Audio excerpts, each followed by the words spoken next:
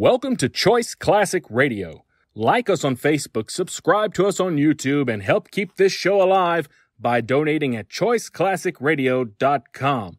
For more of your favorite old-time radio shows, join us on our companion podcast, Choice Classic Radio, Mystery, Suspense, Dramas, and Horrors, where we bring to you the most mysterious tales that the golden age of radio had to offer. And now, with over 167 episodes broadcast on NBC Radio from 1949 to 1953, we bring to you Dangerous Assignment.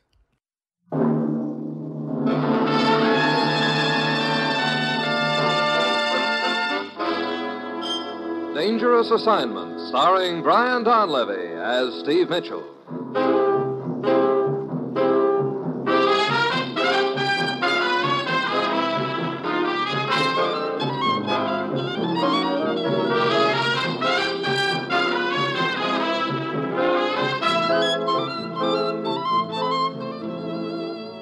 Yeah, danger is my assignment. I get sent to a lot of places I can't even pronounce. They all spell the same thing, though, trouble. But when I walk into the commissioner's office, I don't realize this assignment's going to involve my trying to hold an Eastern European country together with my finger ring.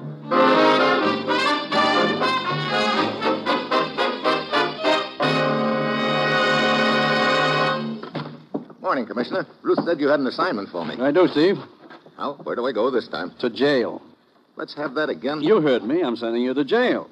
Now, look, so maybe I did pad my expense account a little last month, but that isn't enough reason. Seriously, Steve, there's someone in jail I want you to talk to. A woman. Oh, well, you're sounding better by the moment. I'm afraid you don't get the point. Okay, what is the point? The point is on the end of the Kroner Cutlass, and it's a sharp one. Look, jail, sword points. I think you better start at the beginning, Commissioner. Take a look at this map, Steve.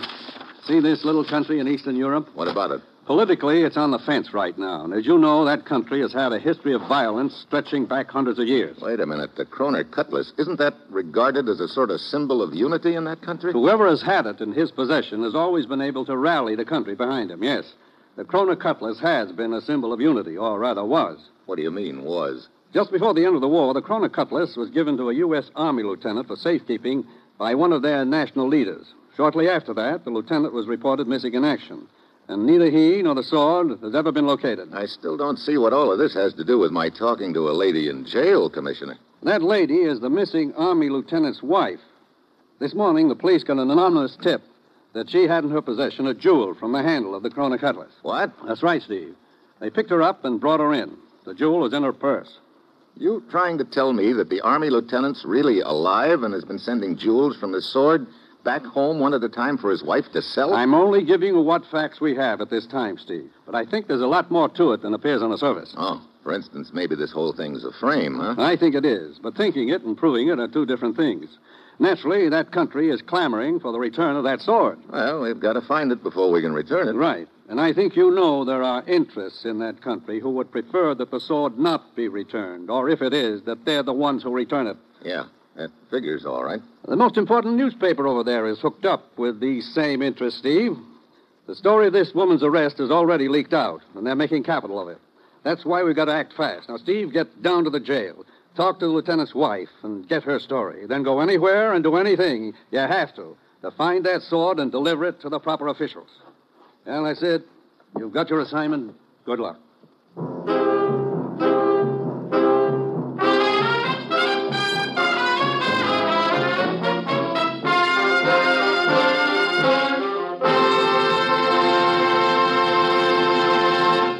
The National Broadcasting Company is presenting Dangerous Assignment, starring Brian Donlevy in the role of Steve Mitchell, colorful, two-fisted government agent. At all those places of the world where danger and intrigue walk hand in hand, there you'll find Steve Mitchell on another Dangerous Assignment.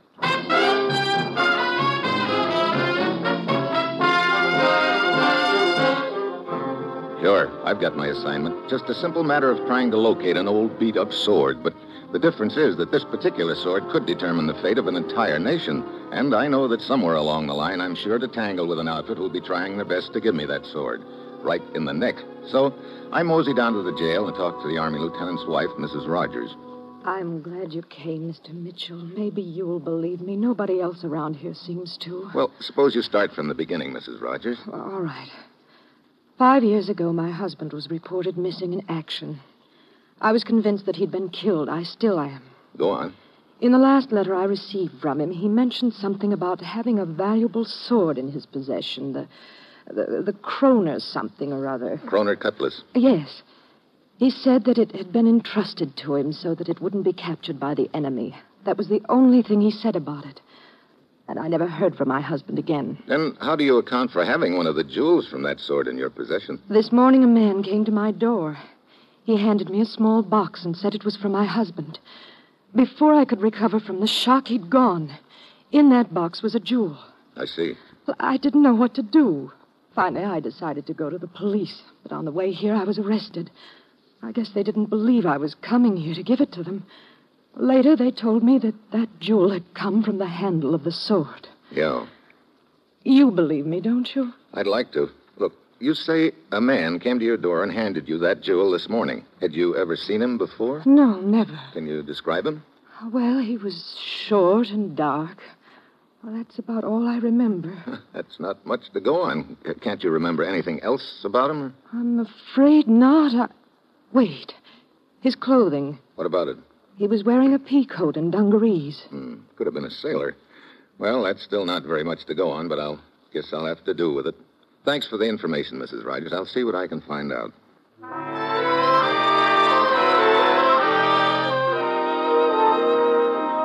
Well, at this point, I don't know whether Mrs. Rogers is telling me the truth or not, but there's only one way to find out, so I start checking. Then, 23 cab drivers later, I find one who remembers picking up a sailor from Mrs. Rogers' address and taking him to the waterfront just in time to catch a freighter that was pulling out, the Golden Star. I check further and find that the Golden Star is now en route to Liverpool, England, so I fly to England. And I'm waiting on the dock in Liverpool when the Golden Star pulls in. Pity some people can't learn to stay at home and mind their own business. What? Look, Oh, well, my old friend, Inspector Barrett. Hello, Mitchell. How's Scotland Yard these days? Still doing business at the same address, thank you. What are you doing here in Liverpool? No, just dropped down to see what you were doing here. Last time you came over, as I remember, you were looking for microfilm. Yeah, this time it's a sword. My. You should have quite a collection of trophies when you finally round out your illustrious career. Anything I can do to give you a hand, old boy? Thanks, but I doubt it, unless you want to stand here and watch every seaman who comes off that freighter that's just docking. All I know is that the one I'm after is short and dark, which is going to make it pretty tough. Oh, not really tough at all, Mitchell. Here. What's this? Just a photograph of the man you're after, old boy. Huh? Hey, how did you get this? Quite simple, really. Your commissioner told us you were coming and why. The Golden Star is a British freighter. So we sent a wireless to the skipper, asking for the name of the seaman who almost missed the ship in the States. He sent us the name, and we nosed around in the hiring hall files and got this picture. Chap named Perkins. Oh, really nothing to it. Oh, well, I got a hunch it wasn't quite as simple as you're making it sound, but thanks anyway. Hey, look, coming down the gangplank. Righto, Perkins himself. And he looks to be in a bit of a hurry. Want to nab him? No, not yet. I'm more interested in seeing where he goes and whom he reports to. Let's tag along after him and find out.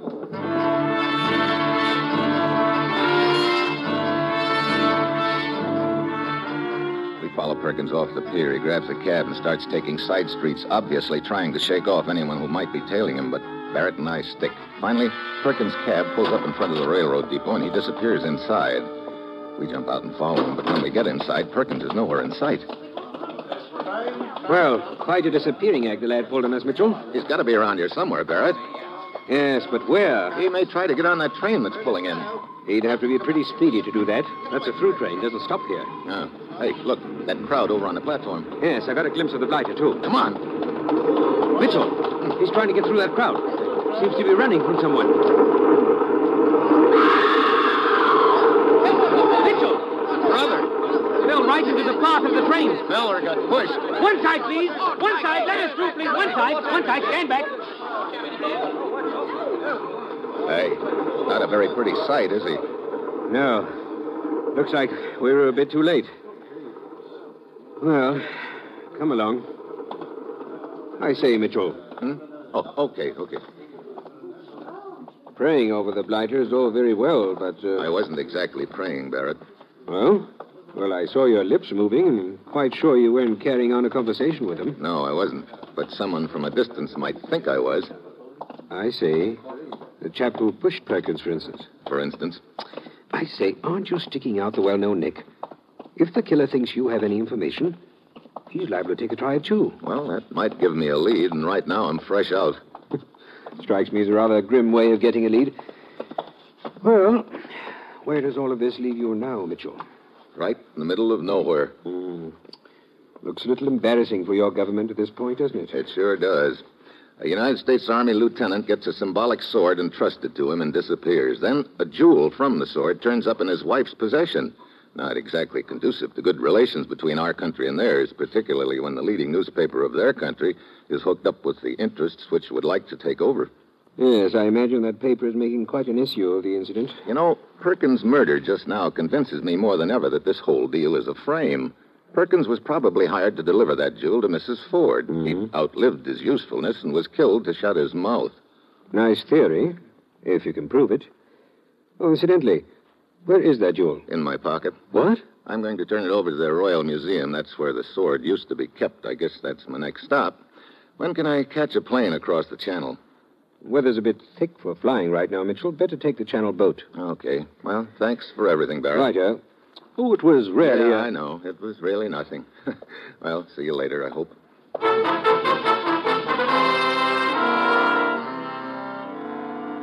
So I board the channel boat. It's dark and foggy, and as usual, the crossing is rough, and I stand out on deck at the rail, and pretty soon a sad-looking little gent is standing beside me. Oh. A little hard on stomach, huh? Oh, 15 times I crossed this channel. 14 times I am seasick. What happened the 15th time? I fly across. Oh, better that way, huh? No, that time I got airsick. He wanders down the deck and disappears into the mist. I stand there a few minutes more. Then suddenly I hear a little noise behind me, and I start to turn. Then I hear someone running at me. I drop to one knee. A knife flashes down at me. I grab a wrist and heave. He goes flying.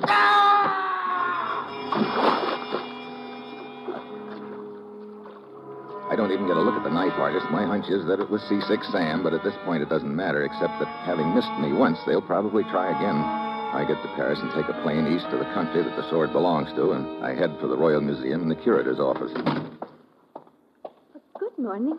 What can I do for you? Well, hello. I was expecting to find someone with a long gray beard. This is quite an improvement. Thank you, but I am not the curator. Dr. Marzak is. I'm his assistant, Anna. Anna? Steve Mitchell from the United States. Oh, yes, Mr. Mitchell. We have been expecting you. I'm supposed to turn over the jewel from the Kroner Cutlass to the curator. I know. A very unfortunate incident, isn't it? It sure is. Mr. Mitchell, I'm convinced that this is a deliberate plot on the part of those interests which would like to create a rift between our two countries. Well, it's good to hear someone else say that, Anna. Dr. Marzak is quite anxious to talk to you, but he's busy right now.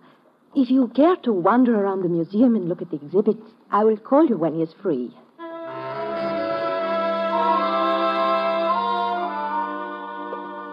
So I nose around the museum. It's a typical collection. A few fig leaf characters, a bunch of spears and crossbows on the walls, and a plaster statue of a general on horseback holding a sword in the air. One of our heroes, Mr. Mitchell. Oh, I didn't hear you come up. His name is General Kroner. He lived 2 centuries ago, and he was as devoted to our country as I am. Oh, well, speaking of names, what's yours? I am Gabor, the editor of the newspaper here. Oh, yeah, I've heard of your paper, Gabor. And let me assure you, I have heard of you, Mr. Steve Mitchell from the United States. You seem to. So your newspaper is devoted to the welfare of this country, huh? Completely. Sure. And has your interventionist government sent you over here in a feeble attempt to explain away this defamation of our national symbol, the Kroner Cutlass? You know, I'll bet you took those words right out of one of your editorials. The fact remains that your noble army lieutenants feel so little respect for our country that they steal our symbol and sell the jewels from it. Look, Gabor, according to our information, the army lieutenant to whom that sword was entrusted was killed in action several years ago. Obviously, he's alive and in hiding. You could have easily falsified the records. Oh, sure. Tell me, is there by any chance an election coming up in this country soon? That has nothing to do with it. Oh, of course not. I was just asking. Do not attempt to cloud the issue. The very fact that you have in your possession a jewel taken from the Kroner Cutlass is proof of our suspicions. Yeah. I must admit it does look sort of bad for us. You pretend to be unconcerned, yet I see you wringing your hands with nervousness. But you have indeed good cause to be nervous. You're so right, Gabor. Mr. Mitchell, Dr. Marzak will see you now. Thanks, Anna. Well, see you around, Indeed Gabor. you will, Mr. Mitchell. I intend to give your visit here the widest publicity. I'm sure of it. Right in here, Mr. Mitchell. Ah, Mr. Mitchell. Dr. Marzak? I am happy to make your acquaintance. Although I wish these circumstances were more pleasant. Sit down. Thanks. Dr. Marzak agrees with us, Mr. Mitchell, that this could be a plot. That is what I would like to think, Anna. But we cannot close our eyes to facts. I know. And here's fact number 1. The jewel from the Kroner Cutlass. Oh, wait. What's the matter, huh? Let me see that jewel. Mr. Mitchell, this is the jewel you brought with you from the United States. It sure is. Why? But this is just a piece of cheap onyx. What? Oh, no. It's true, Dr. Marzak. See for yourself. This jewel was not taken from the Kroner Cutlass.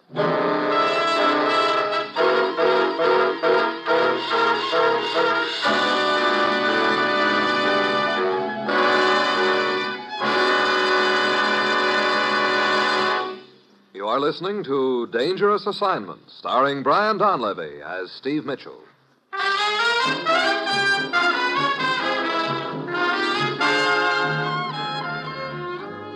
Look, are you sure this stone didn't come from the Kroner Cutlass? Of course I'm sure. Let me see it, Anna. Oh, here you are, Dr. Marzak. Why, Anna is right, Mr. Mitchell. Well, my theory is that this deal is a frame, but I hardly think the interest behind it would be stupid enough to give us a phony jewel. Wait a minute. Where are you going? I've got a little errand to do, Dr. Marzak. I'll check with you two later. Ah, Mr. Mitchell. Hello, Gabor. Good thing you're still hanging around. What do you mean? Go on into Dr. Marzak's office. I'll bet he's got an interesting story for you. Thank you. I'm certain he has. As a matter of fact, I have that story all set up in print and ready to run. Don't count on it.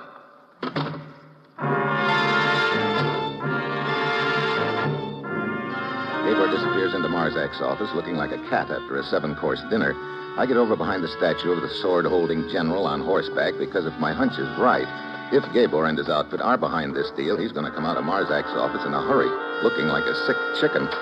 And 2 minutes later, he does. I follow him outside to a phone booth where he puts in a quick call. Then he heads for a little bar.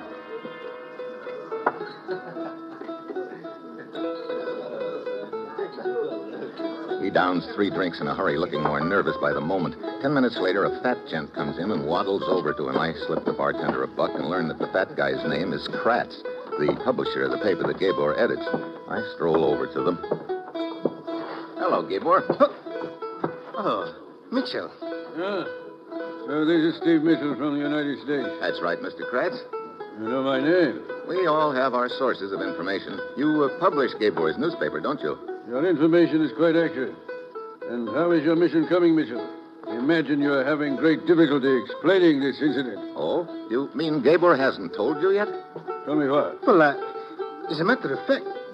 Tell me what? That jewel didn't come from the Kroner Cutlass. A very feeble joke, Mitchell. It's no joke. Ask Dr. Marzak or his assistant. They ought to know. You see, I was going to tell you I hadn't the time yet. You perhaps felt it was not important, Gabor. That is... This whole thing is a trick, Mr. Kratz. I'm sure of it. You don't sound very sure to me, Gabor. You know, without mentioning any names, it could go together something like this.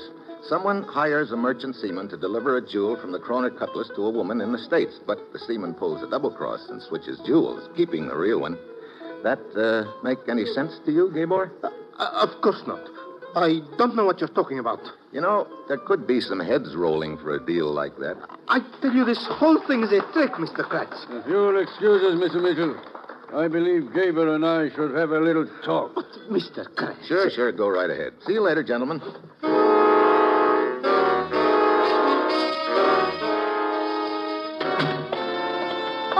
Mr. Mitchell. Hello, Anna. Dr. Marzak began to think you were not coming back. He left a few minutes ago. I'm sorry my errand took longer than I thought, but it was worth it. It's nice to have the pressure on somebody else for a change. I'm not sure I understand you. Oh, it doesn't matter. Would you like a ride home? Oh, well, yes, thank you very much. I'll be with you as soon as I finish soaking my hands. Work around these old relics is not conducive to a good manicure. Yeah, I can imagine. Here, your hands are all wet. I'll get the phone. Oh, never mind. No trouble. Hello? Hello? Hello? What's the matter? I don't know. Nobody answers. I'll take it. Here you are. Hello? Hello? Oh, it was probably a wrong number. Oh, I wonder. What do you mean? I think I know where that call came from, Anna. I could hear a balalaika playing in the background. It could have been from the bar I just came from. There was a balalaika there, too. But who could be calling me from a bar? That's a good question. Well, come on. It's very thoughtful of you to take me home, Steve. Here, I'll turn out the lights. Dark out here in the main hall. Yes. Be careful not to bump into General Kruper's horse. You think he might kick me? If he did, it would be quite an event. Turn to the right here. Okay. I guess you have every square foot of this place memorized, huh? Just about. Oh. What's the matter? Oh, I left my gloves in the office. It'll only take me a minute. Wait here.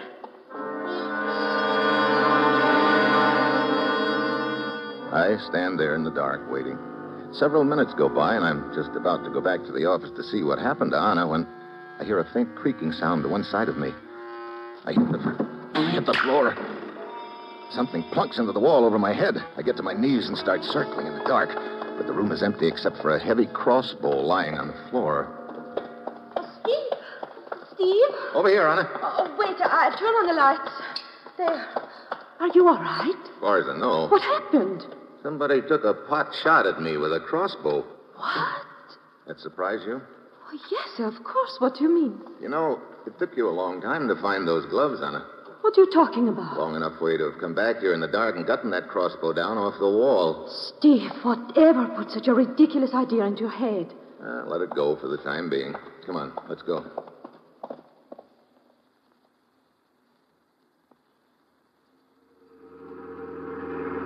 This is my apartment just ahead, Steve. Okay.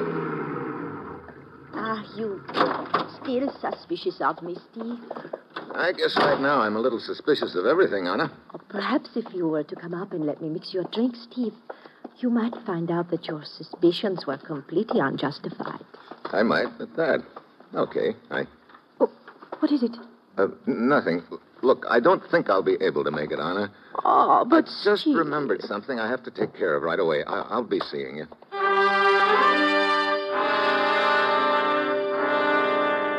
What's changed my mind is a glimpse of a figure standing across the street in the shadows. I get in my car and drive around the block and come back. The guy is gone. I look up at Anna's window and the lights are out. Suddenly, it hits me. I pound upstairs and down the hall to her door. There's a faint smell of gas. I start throwing my shoulder against the door.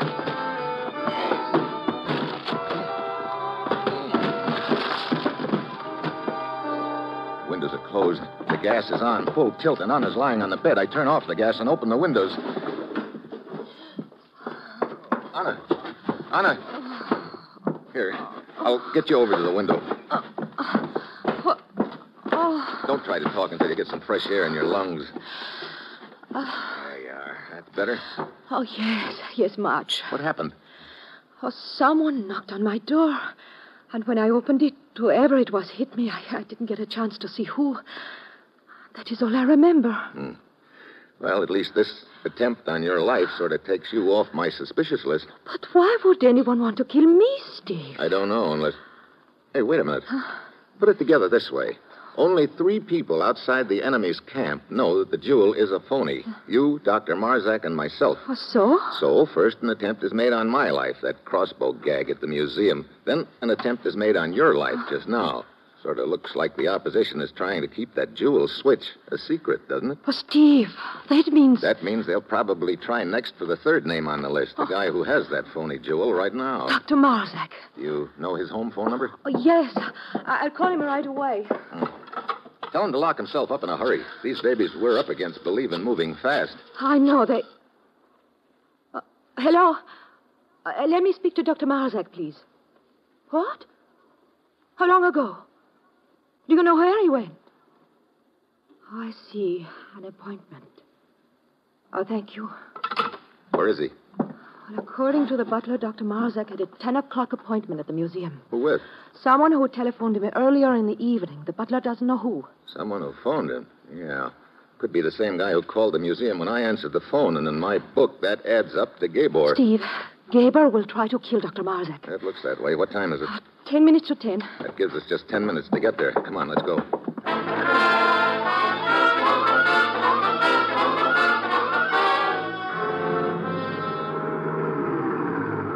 You got a key to the front door of this joint, Anna? Yes, right here. Good. Haven't got any time to waste. Hey, who's that gent roosting in front of the door? I don't know. I've never seen him before. What do you want? Get out of the way. We want to see Dr. Marzak. The curator does not wish to be disturbed. Oh, who told you that? Dr. Marzak or Gabor? Get away from here before I... Go! Sorry, Buster. Come on, Anna. Get this door open. Yes. They are probably in Dr. Marzak's office. I hope we're in time to prevent Gabor from killing him. So do I. Where's that turn in the hall? It's right here. Oh, yeah. Oh, look. There's a crack of light under Marzak's office door. There was a crack of light, you mean? The lights just went off. Oh, shall I turn them on out here? No, I don't want us to be silhouetted when I open that office door. Well, here we are. Now, get down. All right. Here goes. Well, it whistled past my ear, then I hear a back door slam. I open it. There's a flight of stairs. I start up. Then I see a figure coming down at me. I drop to one knee and throw a shoulder into him. He goes flying. He hits the bottom and lies still. There's enough light to tell me that the stairs I'm on lead to a balcony which overlooks the main hall of the museum. I start up them again. Then a voice from above stops me. Who is it? Steve Mitchell. Where are you, Dr. Marzak? Above you, on the balcony. Are you okay?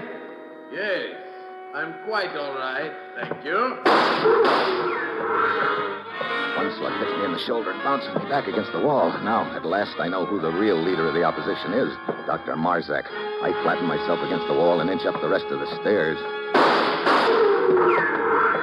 He's shooting blind, and if I've counted correctly, his gun is empty by now. I reach the balcony, then I see a glint of metal. He's coming at me with a battle axe. I duck just in time. Yeah, axe cuts the air an inch above my head, and I let him have a left.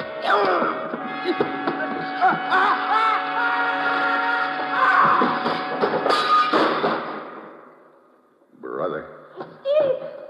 Steve, are you okay? Yeah, he just winged me. You can turn the lights on now. All right. Oh, Steve, look. Yeah, that statue of General Krupa. Marzak must have fallen right on top of the sword in the general's hand. Oh. His weight broke the sword off, and he fell to the floor. Not a very pretty sight, is it? Oh, no. Steve, wait. What's the matter? That sword. That is the Kroner Cutlass. What? Yes. There's a coat of plaster over it, but some of it cracked away. It is the Kroner Cutlass. Well, how about that? Marzak must have had it hidden right here all the time in the general's hand. Well, I gotta hand it to him. He couldn't have picked a better hiding place. But why, Steve? Oh, it's pretty simple. Marzak and his outfit probably figured that after thoroughly discrediting my country with that stolen jewel gag, they'd produce the sword along about election time and win enough votes with it. But I don't understand why Marzak was stupid enough to use an imitation jewel. He wasn't. What do you mean? Here's the real jewel from the Kroner Cutlass, Anna. Oh. I've had it right here in my pocket all along. But that jewel you showed us. That one I pried out of my finger ring. You see, when I was talking to Gabor outside Marzak's office, I realized he was counting pretty heavily on the fact that the jewel I had came from the sword. So I figured it might put the pressure on him a little if I substituted a phony stone. It did. Well, I hope Dr. Marzak realized before he fell on the sword that his treacherous plans did not succeed. Oh, I'm sure he did, Anna. Matter of fact, you might say that Dr. Marzak finally got the point.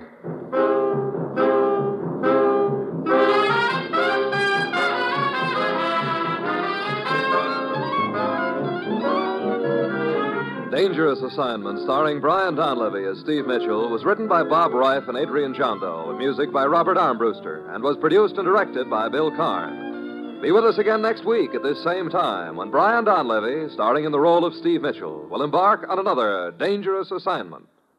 Dangerous Assignment came to you from Hollywood's Radio City. Enjoy The Man Called X next, and later it's Dennis Day. on NBC.